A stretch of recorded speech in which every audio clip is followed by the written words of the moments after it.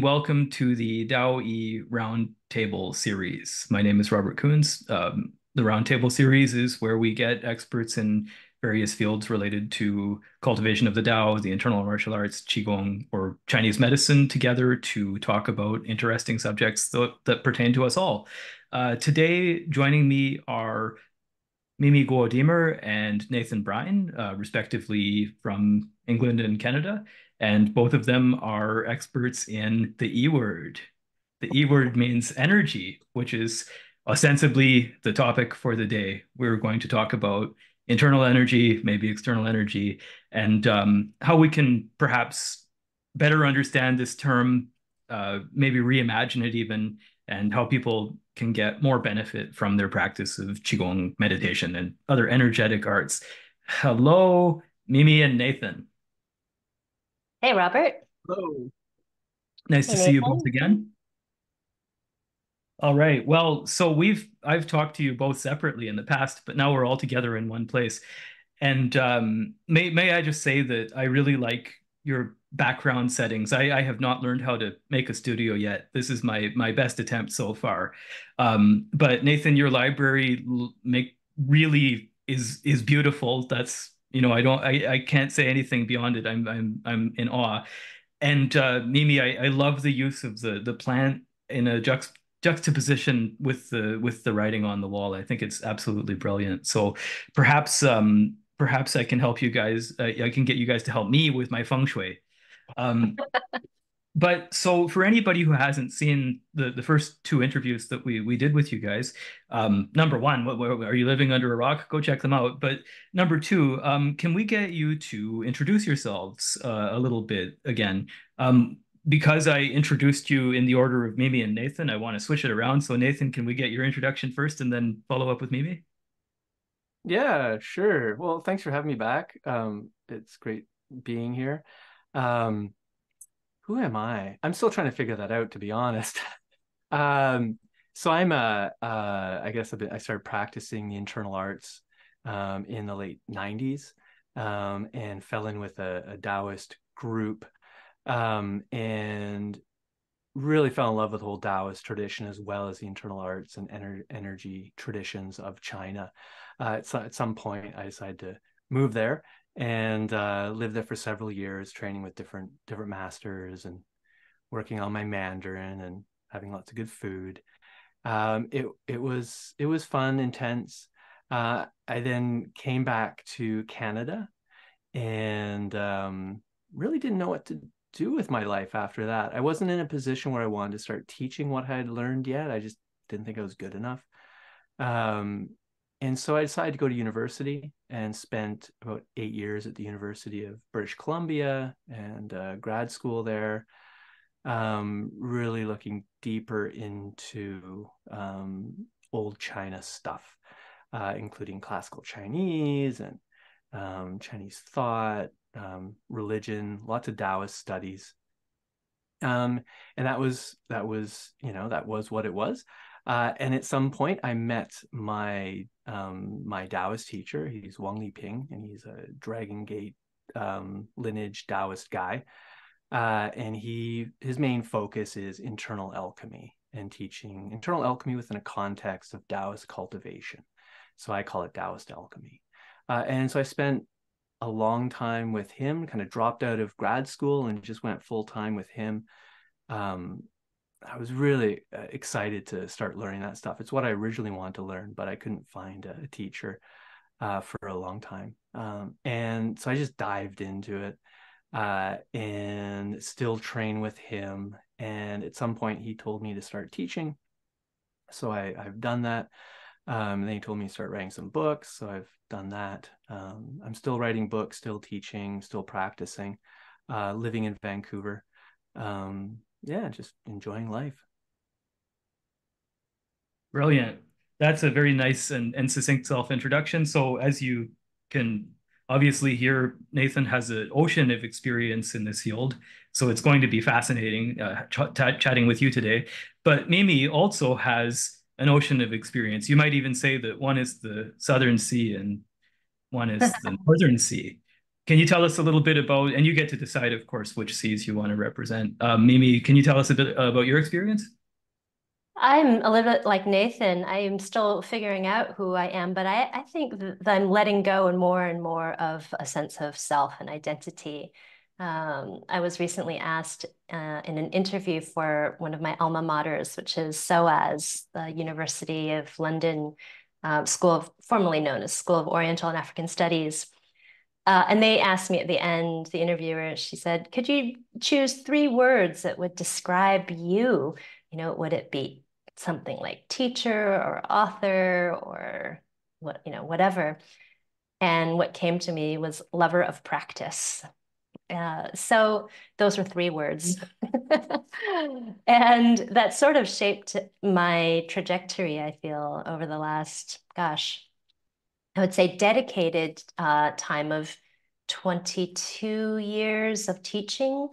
And prior to that, an aficionado of yoga and then later Qigong and now of Baguazhang and trying my hand at Tai Chi Chuan. I have a very good teacher, but she's always just picking out my mistakes as she should, which is really helpful. She's excellent.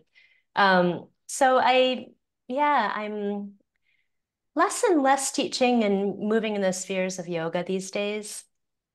And it was a very solid foundation for me for decades. And for different reasons, I've shifted more towards Qigong and then now more towards internal martial arts, which has sort of blown my world open. And I'm just uh, I'm I'm besotted with everything that I'm being exposed to. I have a shifu who's in Beijing and learning from him. When I can, I'm going back to do in-person studies with him. But yeah, I would say that's a quick synopsis. In terms of my love of practice, it includes those areas and studies. And Taoism has definitely stood at the very forefront, as well as Buddhism. Yoga originally, but it's again kind of shifted more in the direction of Buddhism and Taoism. I feel Buddhism and Taoism for me really have a lot of helpful, resourceful crossover as I learn more about each um, tradition, trajectory, philosophy. And I live in the British countryside. I have um, my dog next to me here, Bao Bao. His name is Baozi, which means, dumpling or steamed bun. And we have three cats, eight chickens. We are learning about the cultivation of wild bees, and our colony unfortunately collapsed over the last year. Hopefully some new ones will move in, but originally from upstate New York and then Tucson, Arizona. Also, like Nathan, though, spent quite a long time in China, started going back from 1981 onwards. And yeah, I was really privileged to see the different ways that China began to change and shift and open up and close down. And, it's just the expansion and contraction, the condensing and releasing of the last few decades that has been a privilege to be witness to. Yeah, that's me. Marvelous. Okay, well, good. So we know more about you now. So as I mentioned today, the big story is about the E word, which is energy, and we used to use this word a lot in contemporary qigong and meditation and the internal arts.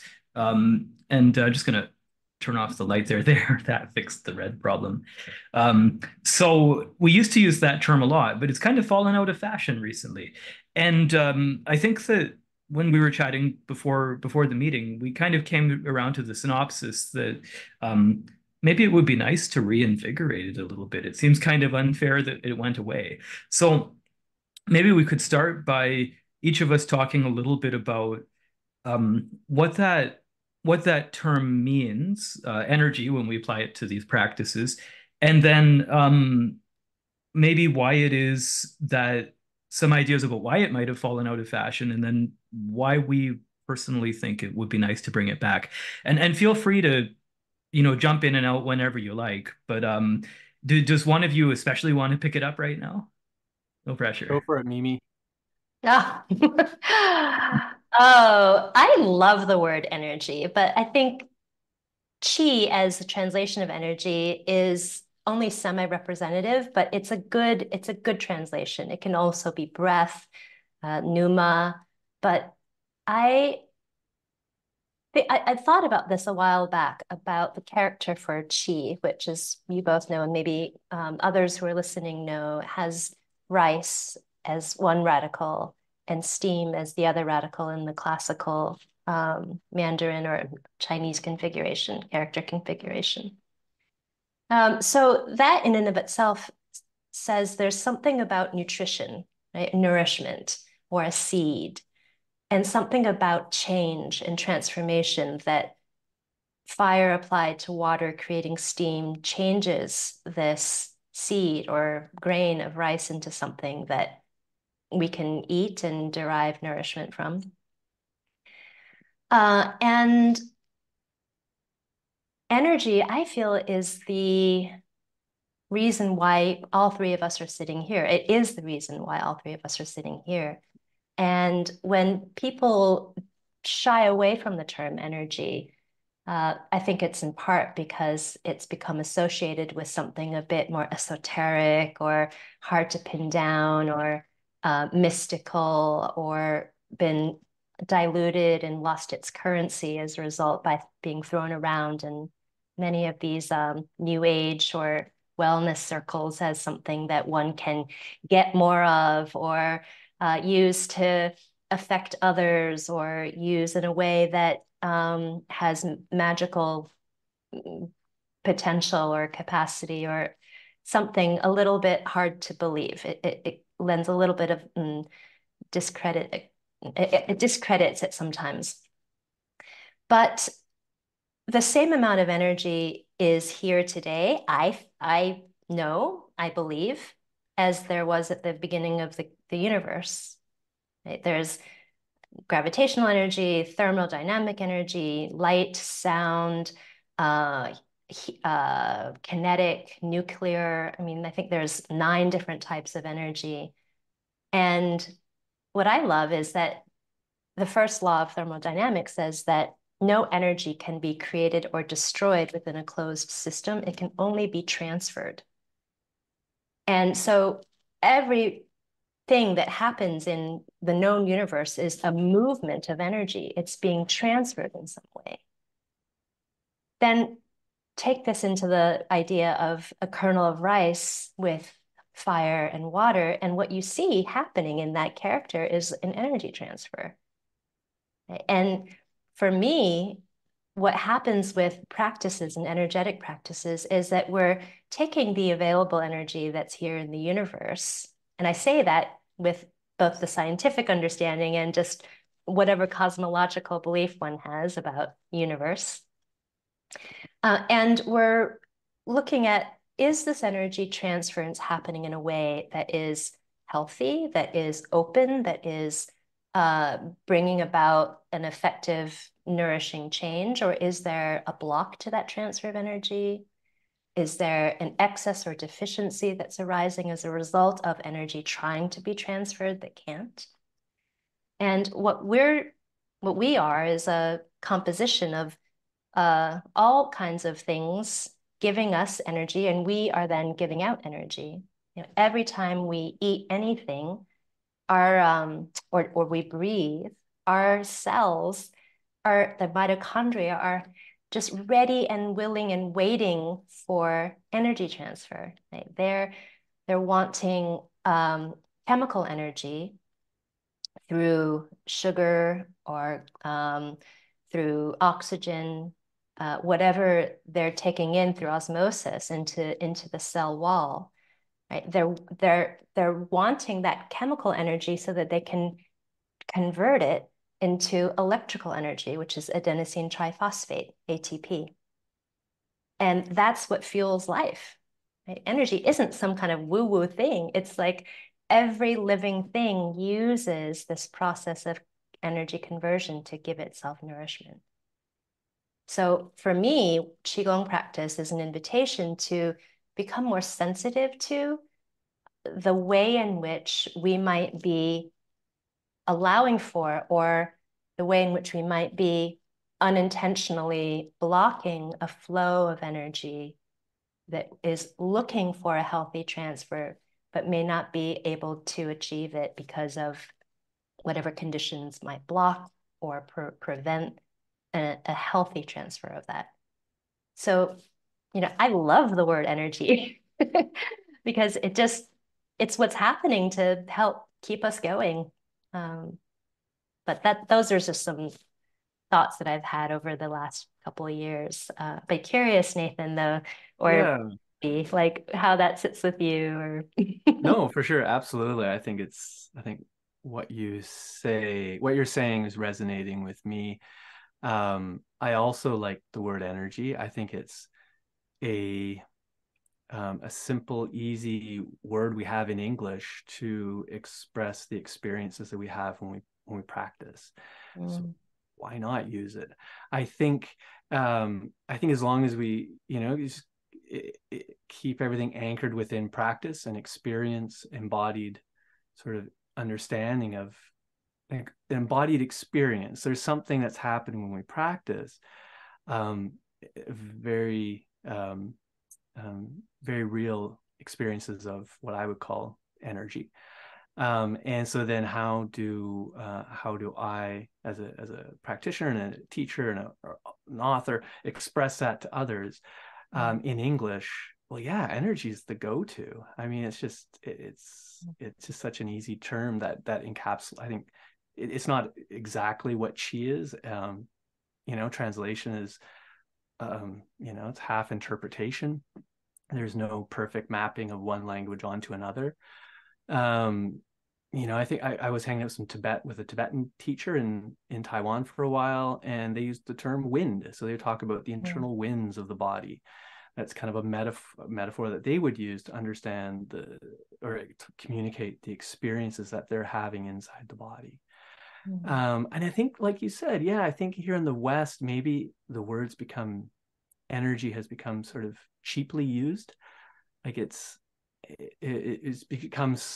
was maybe it's become overused and used maybe when there isn't an actual experience of energy or something. I think if we think too much about it, I think that's also an issue. And I think that's what's happened a bit here in the West is we're a little too thinky. And so we create these sort of complexities that really don't exist. If you have the experience of energy, you have it, it's there. If we start thinking about what is it and is it the right translation of that term, and what does chi actually mean, and and we start stay in the head with it, then yeah, it's going to get kind of maybe a little weird, a little convoluted. So I think if we just sort of step back from that and just experience it within our practice, as practice is, we have some methods, we apply the methods, we get results in the form of experiences.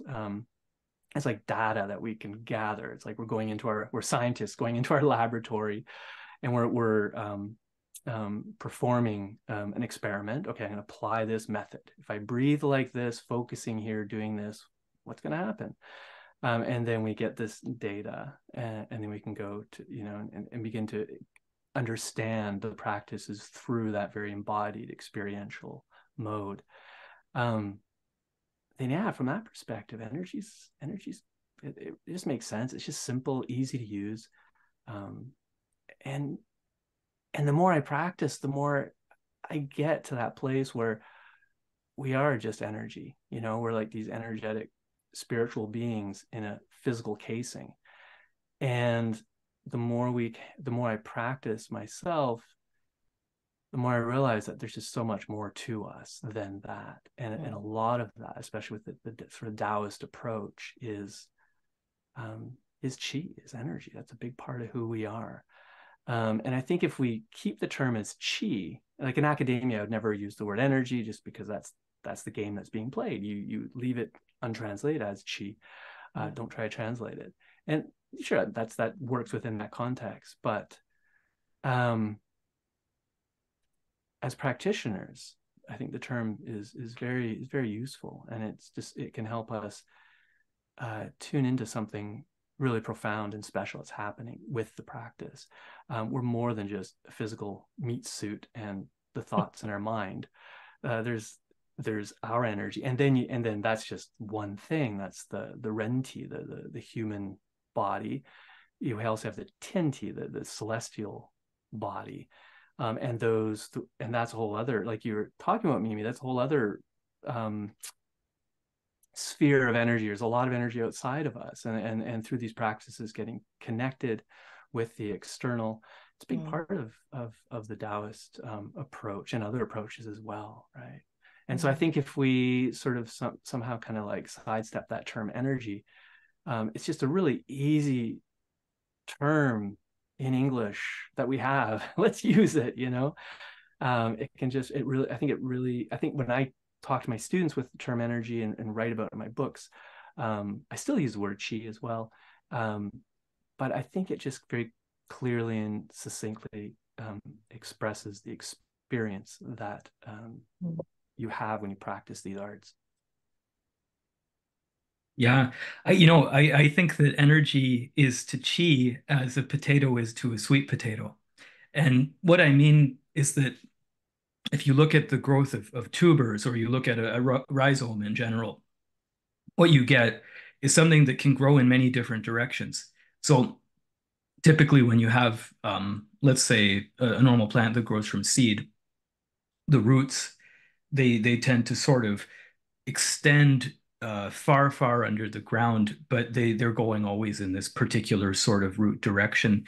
Whereas when you have a tuber, when you see how a potato grows, it's the tendrils that come off of it, they can really go anywhere. And so this idea of qi, when you apply it in using Chinese language, there's so many different variations of qi, and there's so many variations of words that have the characters qi in them. Like if you read really old Daoist manuscripts, you always come across this term yin yun.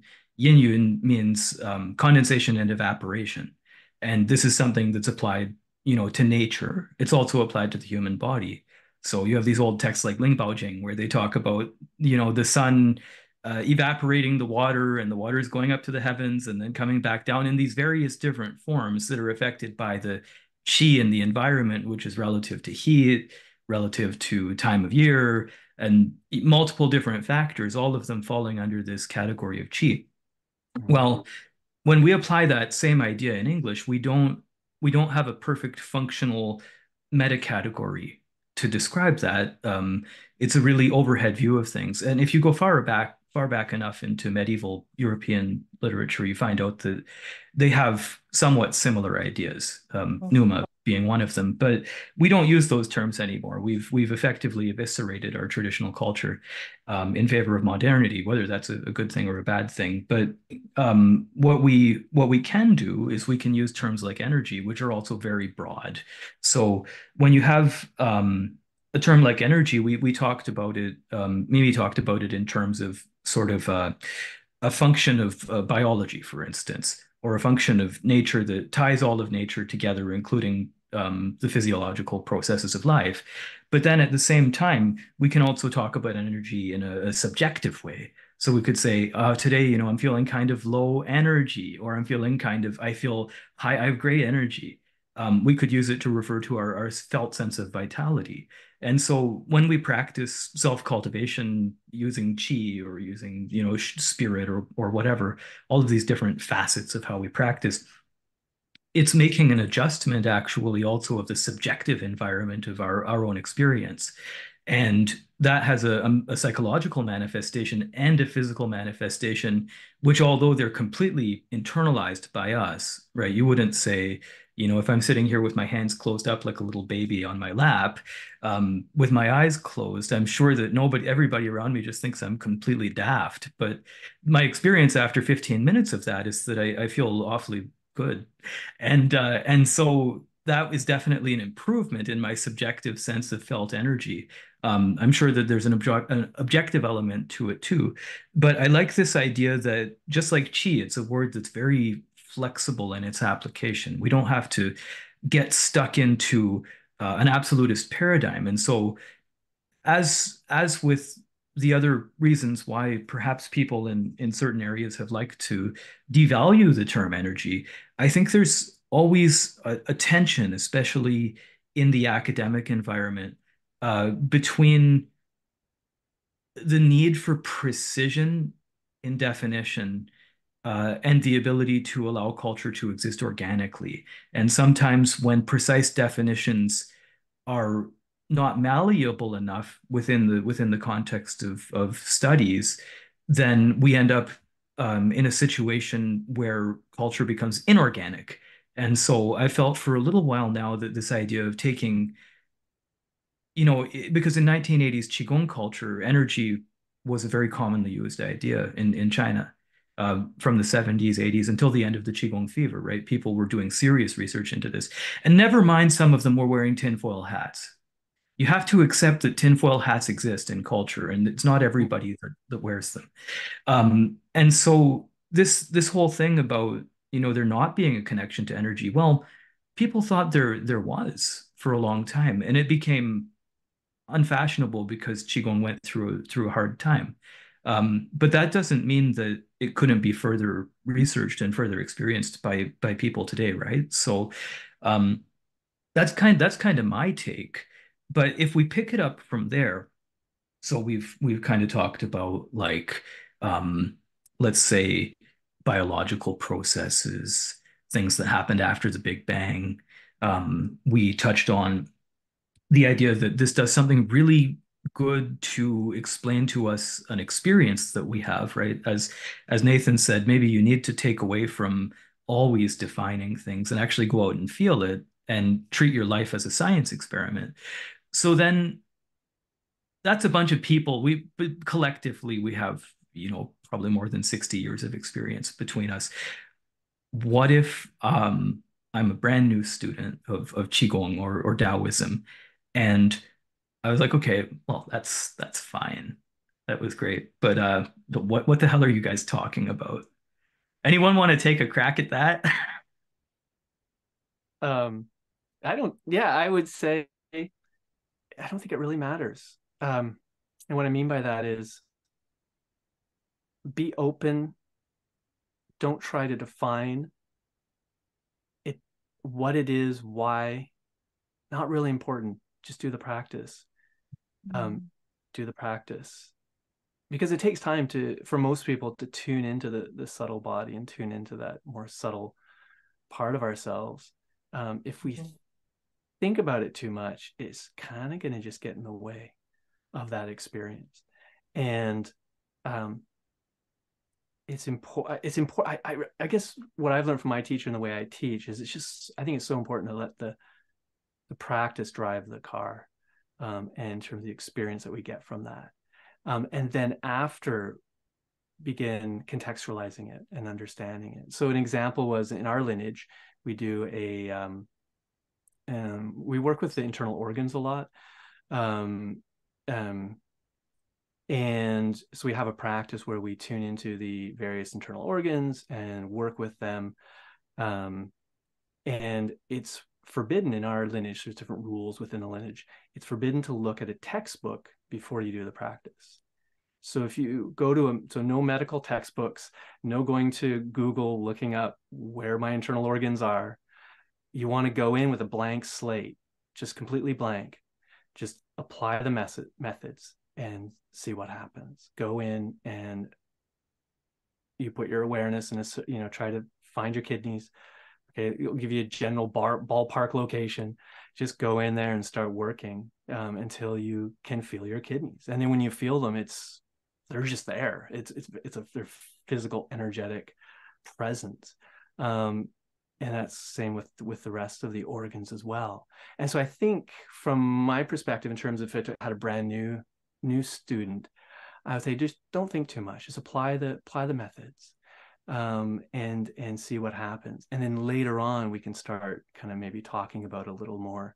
But even then, I don't like to talk, it's, I'm fine with the term, and I'm fine just using a term, even if it's not defined, because I think it's each of us needs to define these terms for ourselves and come to understand, what does qi mean? What does energy mean? So I guess my perspective, the way I kind of approach things, is very kind of radically subjective. Just go into it yourself as a subjective experience, instead of kind of making an abstraction or kind of trying to come up with some sort of objective truth. And I think with the Western intellectual tradition, that's very much kind of what you do.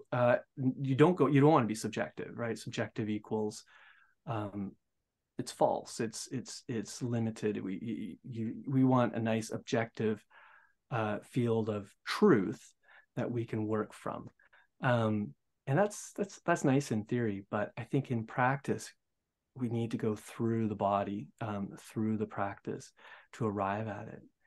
And so I'm happy, using the term energy and whatnot, and then allow the student themselves to try to explore for themselves what that term really means through their own experience.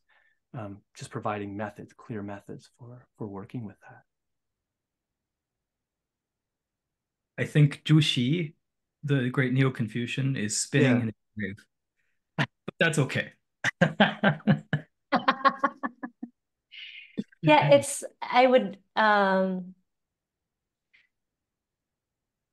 a couple of things that Nathan, you were saying, really touched me. One was this idea of not knowing where the organs are and going in and having this blank canvas and sensing into what it is that one feels, and where the attention or intention might then consolidate or focus.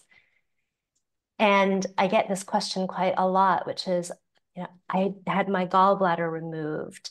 What does this mean? Can I still do Qigong practices related to gallbladder, wood energy, or where would I focus? And my response is always, the gallbladder is only one part of an extensive meridian system that runs through the whole body. And each of these meridian systems, the organs themselves may be quite valuable at times, and they may be sort of the particularly yin organs, like holding the energy and the qi, the charge. But the meridian system is what we treat often, right? Or what we really look at. And so that really broadens the possibilities for people to do organ meridian work, to not necessarily just look at the exact placement in the body of a particular organ that is their focus. So that was really cool. And it's an interesting question of this, the subjective and the objective. And for myself, I've sort of straddled two educational systems and cultural systems, or cultural upbringings. And I would say on the whole, it was much more orientated toward the toward the objective. My father rejected Qigong, and he was of the generation that was very much looking at why China had failed when confronted with Western science, technology, like many intellectuals of that generation in the era, really questioned the superstition and the feudal ways of medicine or technology that he felt held China back. And interestingly, though, as a scientist, he, towards the end of his life, really looked at not knowing and the intersection of particularly quantum physics and religion. And he believed that we are all energy, and that we go back into the source of energy that gave rise to the manifest. And he was definitely very Daoist in many ways. He just rejected the aspects that he felt didn't fit into his subject or objective points of view at different times in his life. And I feel like when I try to think about teaching students and introducing students to this practice that has been, you know, has opened up such wonders for me and really been so transformative at a deep level for me. I try to straddle both the subjective and the objective when I meet a student, because I feel like if I'm only in the subjective, then I might lose a lot of potential interest if I just say fully trust in this process, even though I myself may feel more inclined to just stop thinking, fully trust, enter into the practice, feel embodied. But when I work with a lot of teachers who want, or people who are either teachers or want to start teaching Qigong, and I do an informal mentorship. I've been doing this for the last few years.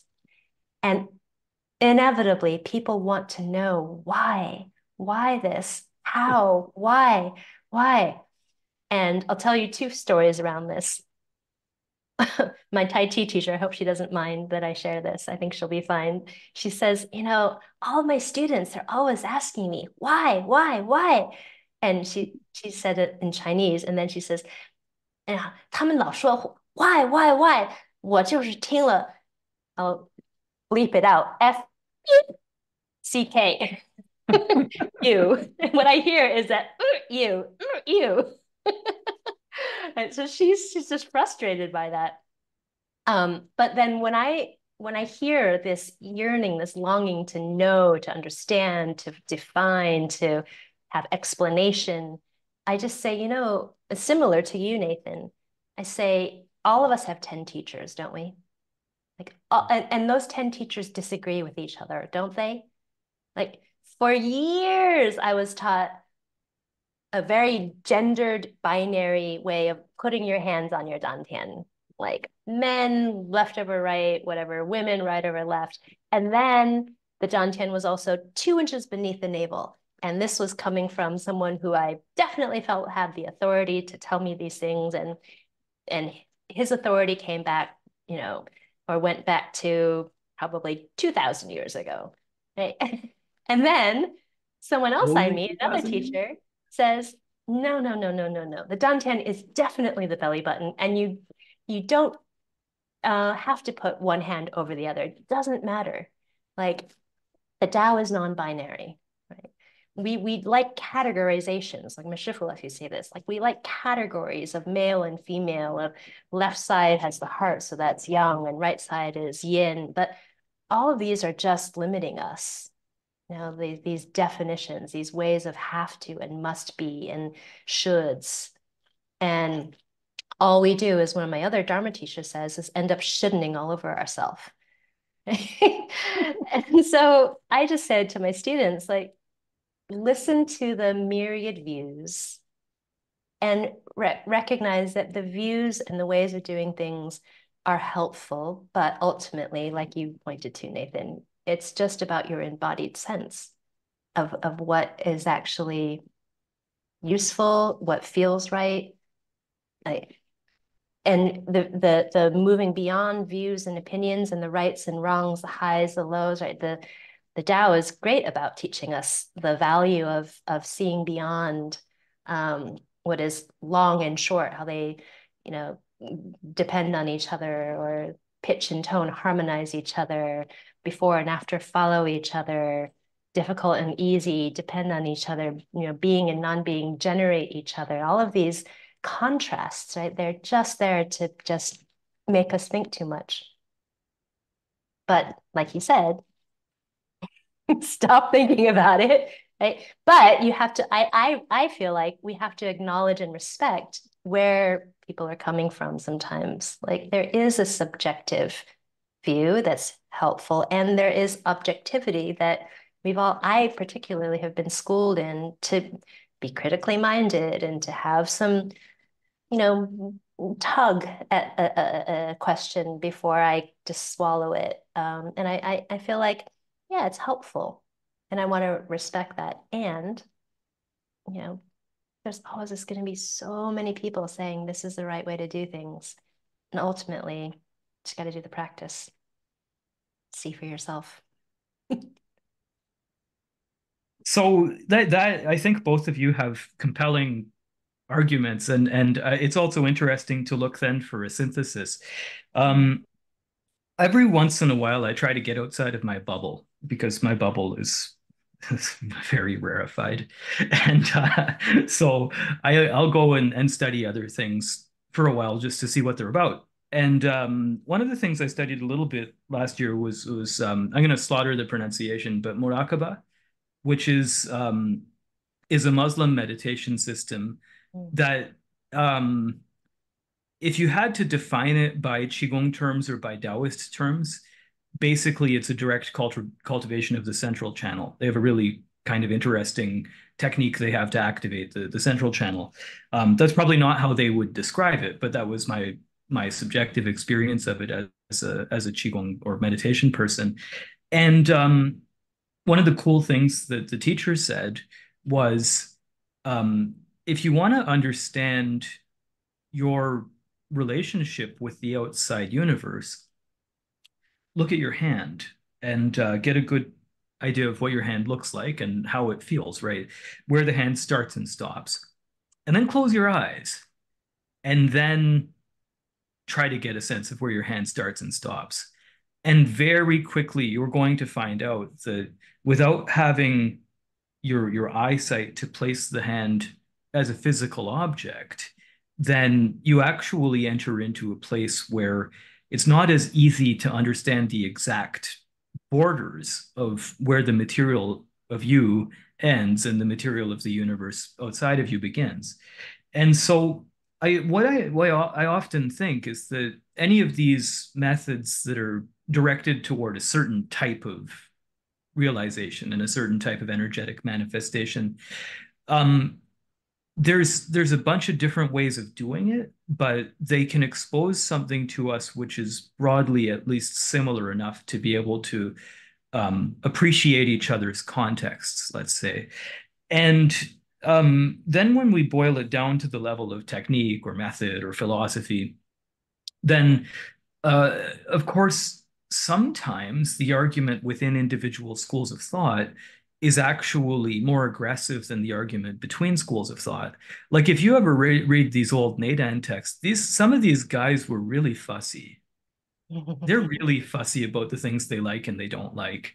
And not only that, but sometimes they're contradictory with each other or even within the same text. You could have a text telling you not to visualize, and then later in the text, it's telling you to put the sun in your tailbone and shine it up into your head.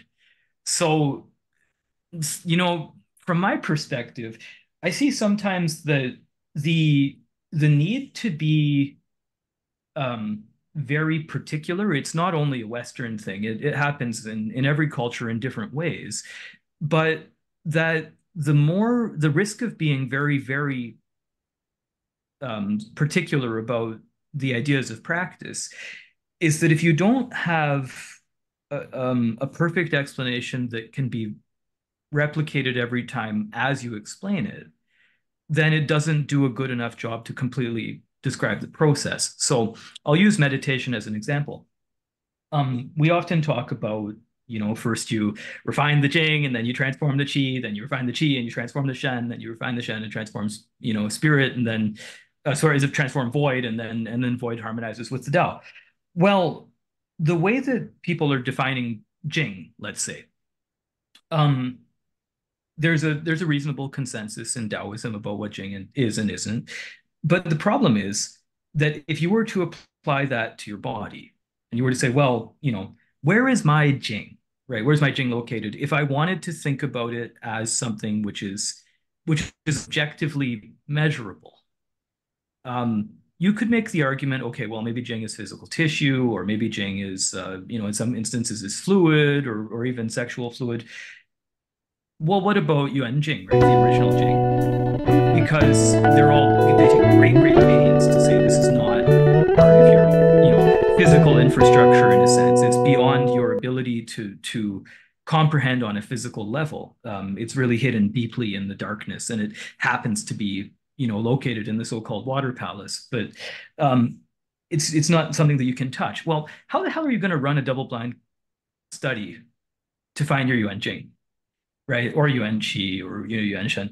And when you think about something like Shen, you could say, okay, Jing, I got the idea. It's trapped inside physical substance. Qi, okay, I got the idea. At least it's tangible enough that I can feel it move in my body.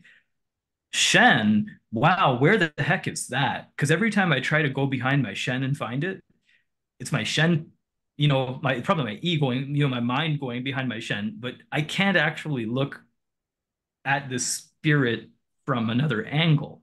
There's no way to get out of your spirit and look at your spirit. And so the problem is then that if you try to really hammer down these things in a way that would, make the researchers at, I don't know, academic institution that deals with biological studies happy, I'm afraid that that would be a fool's errand.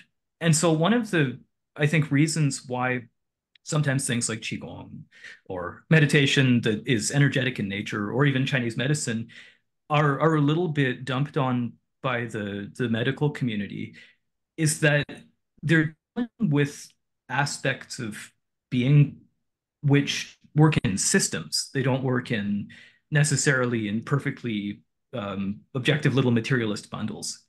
And so I think one of the biggest problems for us looking at these things, whether we say objective or subjective, because I think there's a place for both, as I agree with Mimi on this. But the problem is that when you look at something through a materialist lens, which is the current scientific paradigm, right? So when in the West or in the modern world, science is really dominated by materialism, which basically views all things as being composed of actual physical substance. So you can't measure something if it can't be physicalized or physically rationalized in some way. Um, the problem with that is that that's a different paradigm. It's based on different basic principles to the majority of human culture throughout history. And the issue is we make the erroneous assumption that materialism is automatically true, rather than saying materialism is a current world paradigm, which is very powerful and very useful across a lot of different contexts, but that other methods of knowing are also, wow, I sound like a postmodernist here, but other methods of knowing are, also valid within certain particular contexts. And it's not wrong to say that I can feel chi, right? That's if you can treat it, you can teach a person to feel chi in a very short period of time. But then if you were to say, well, can you tell me what that is, physically in a way we could test it? No. Maybe you could do some readings of what's going on in the neurologically, but that wouldn't get you any closer to what chi is.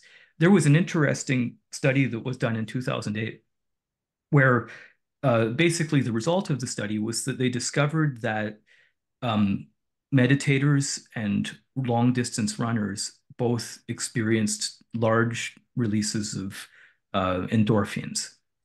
And so the thing that caused the runner's high in certain contexts, in certain schools of meditation, were also causing this wonderful ecstatic meditative experience.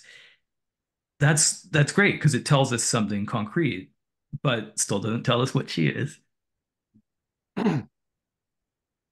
Or consciousness. I mean, it cannot, and we're, very far from defining it. We might have a location as like a quantum wave moving through one of the brain tubulars of, I don't know what it is, but yeah, there's Shen, right? That's how are we ever going to define that? How are we ever going to define consciousness? But I do feel like I feel very comfortable thinking of myself as particles that are constantly changing, and we're just energy bodies that are moving, shifting, impermanent, changeable. And so, like Nathan is often sort of pointing to in the conversation, is this embodiment. And what we can know is our breath. What we can know is the felt experience. And when I think people do Qigong and do Neidan or do internal alchemy practices, what arises potentially and why it's so attractive is a building of sensitivity to that. And, you mentioned you're feeling very postmodern, but just on the whole, I feel like our society is marching in like a machine, and we've like lost a lot of just the natural rhythms. We've exchanged those in favor of societal and business rhythms. But something like Qigong, something like meditation, something like really deep embodied practices give us back what we've sort of had taken away, or we've given away in terms of just this naturalness, and this receptivity and this sensitivity to what we can immediately know, what we can immediately sense, and call it energy or call it attention, call it consciousness. It's there. And it's a beautiful resource. Yeah, it's available, and I think modern society, I think it gets lost. I think those old ways of knowing, what your father would say, superstitious rubbish that, but I think the problem with thinking about stuff is it gets very black and white, yes, no, binary, and I think, ironically, that that can mess us up, and it kind of sets a certain trajectory that can miss stuff, because we're never as smart as we think we are. We never have all the data. And sorry, yeah, I saw your dog walking around there. Yeah, he's getting like restless. Oh, no, wait. That's a nice room. That's a nice space. It is a nice room, isn't it? Yeah. Yeah. We need to get some intermission music. Yeah. A little interlude. Yeah. I miss the old movies where they would have 20 minutes of orchestra, like Dr. Zhivago or Yeah.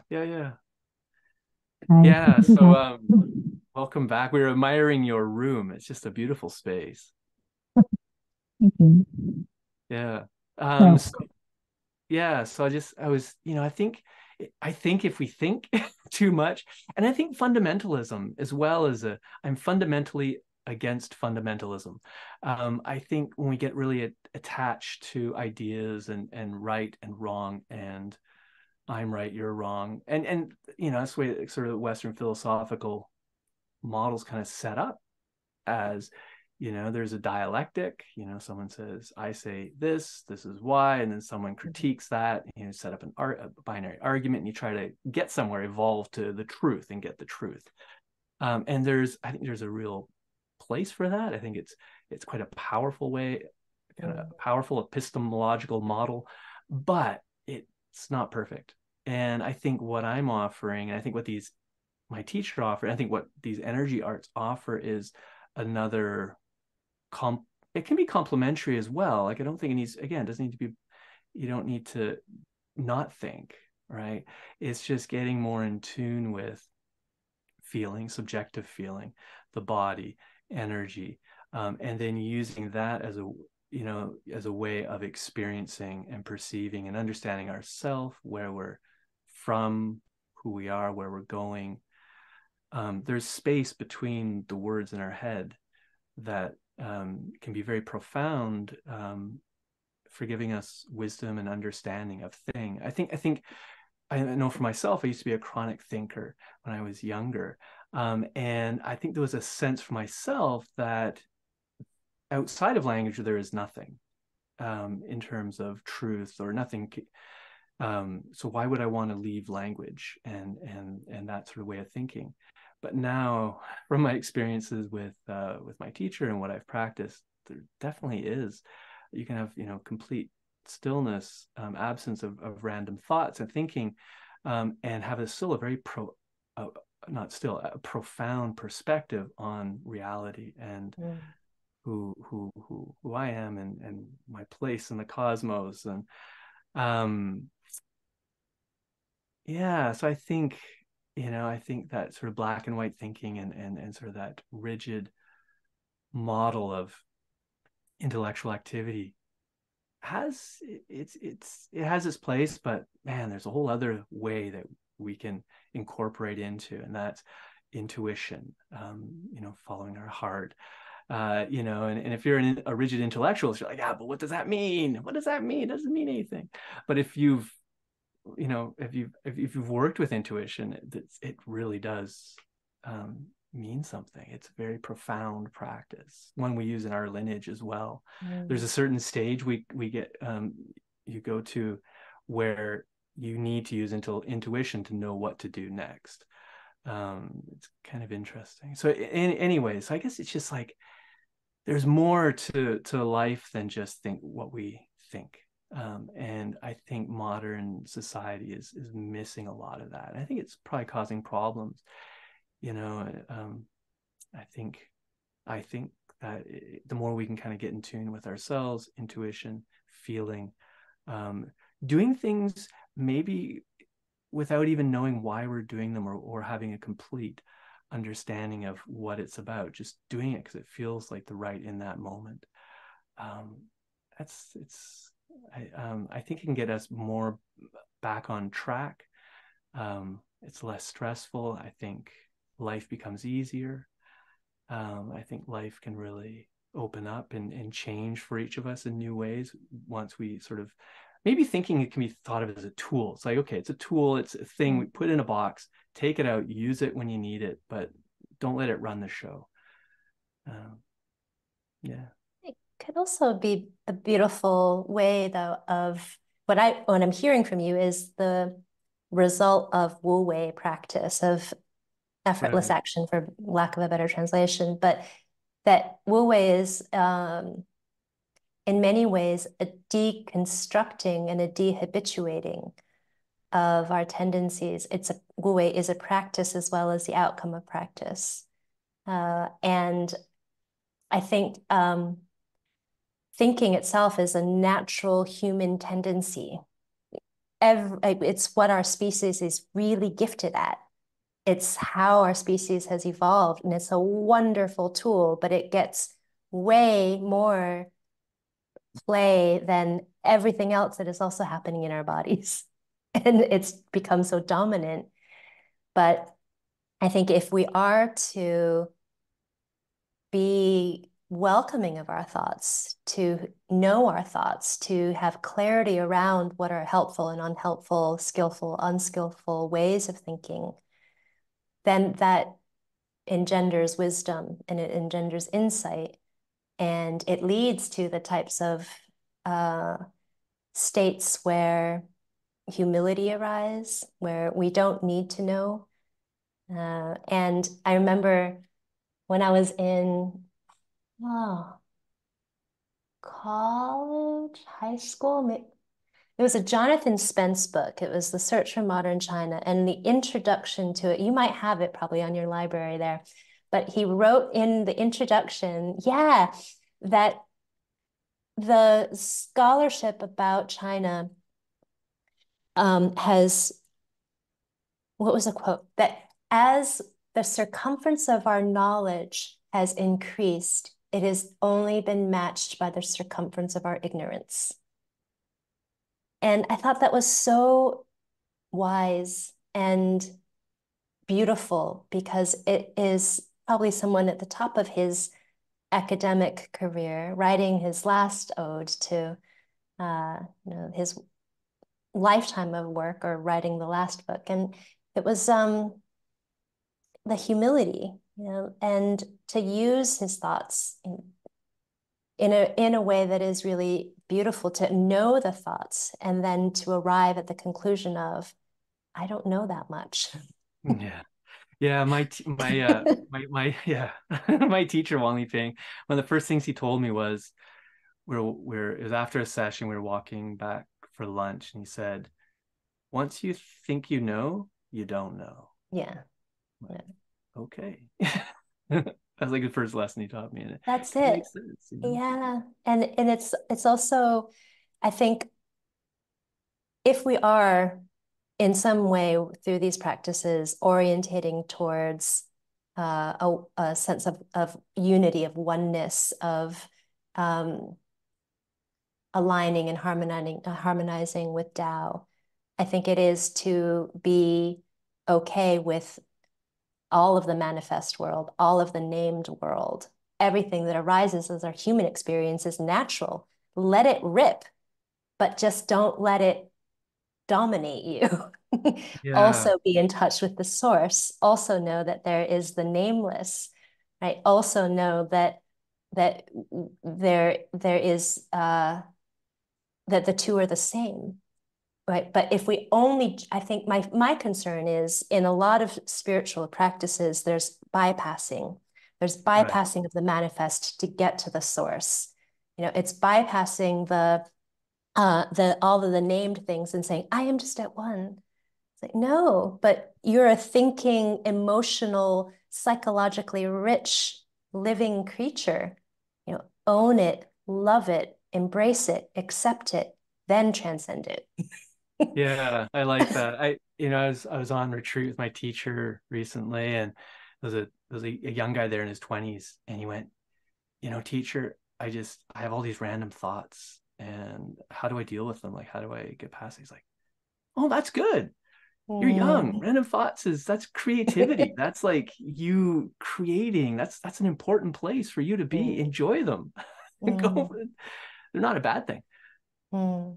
Yeah, Yeah. so that's what I'm hearing you saying as well. I think that's really Yeah, and I feel like that's the portal to deepening insight and freedom, right? To be free of the burden of thoughts, to right. allow them to arise and allow all of the different emotions, right? That our organs may or may not have a role in. I believe they have a strong role in our emotional expression. Yeah. But you know, to see them as natural, to see them as part of what makes us creatures that are creative and dynamic and responsive, but then to also um, not take them too seriously. Right. Yeah. Yeah. That's perfect. I love it. Yeah. So I think that today we've had a very young discussion, very positive. It's a very young side of the discussion. And I might have to, we don't have time for it today, but I might have to be very naughty and invite you guys back to have the yin side of this discussion later. Mm.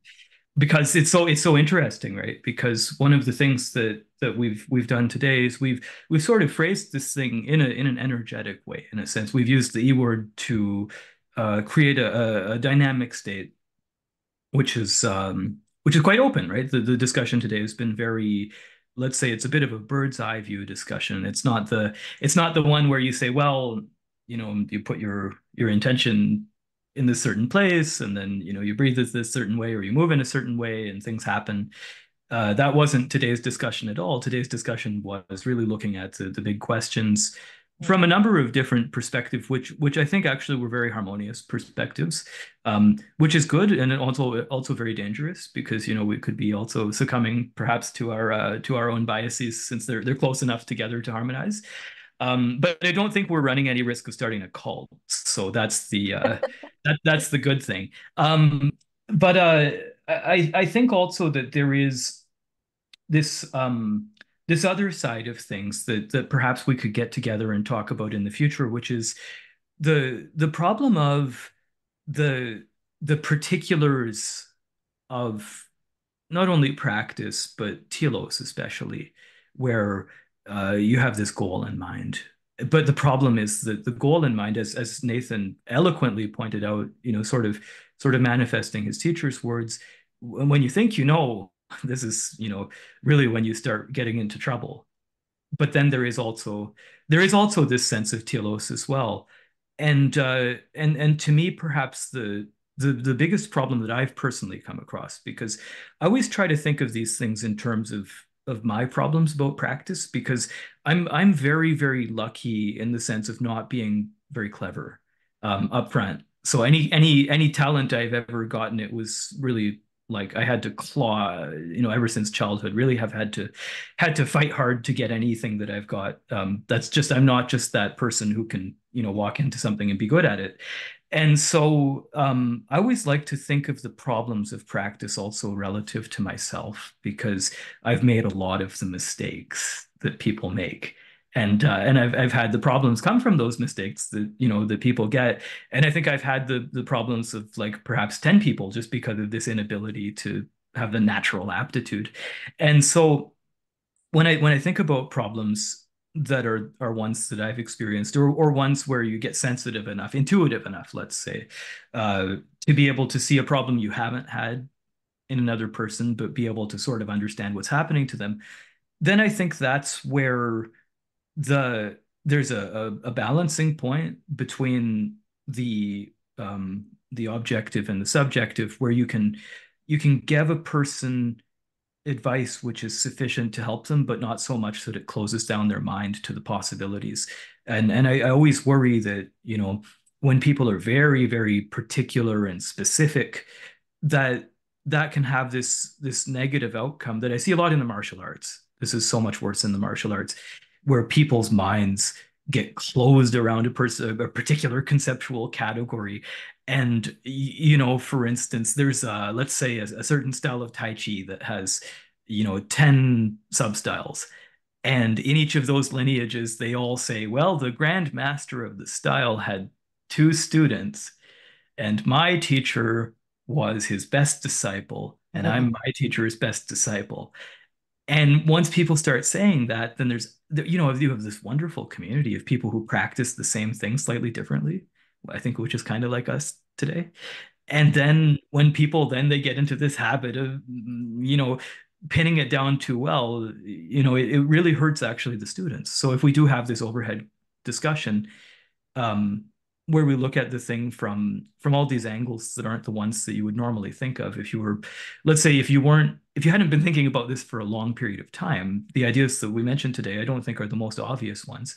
Um, but I want to invite you guys back next time, so that we can get into this other half of things, which is where you do set the rationale, because I think that we may also have even more diversified discussion there.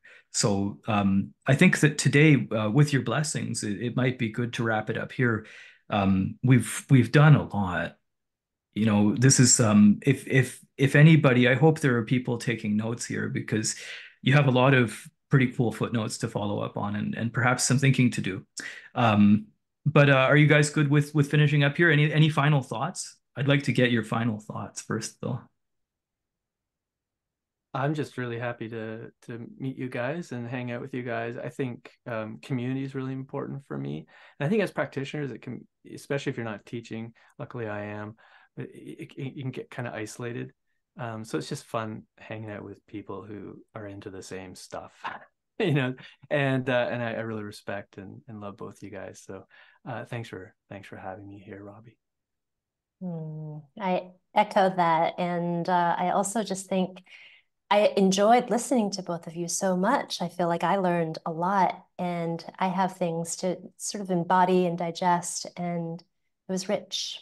I really appreciated both of the offerings that you made and contributions. Yeah. Okay, well, brilliant. Thank you both very much. This has been fun for me. And please stick around for a moment after I turn off the recording. But first, of course, we have to do our outro. Okay, everybody, thank you very much for joining us on the DAOI Roundtable series, where we talk to experts of the various traditions that we're interested in. I hope that you took away a lot from this. It's like getting a giant cake of information that has all kinds of different tastes in it. So I hope that it was of benefit to you, and we'll see you in the next one.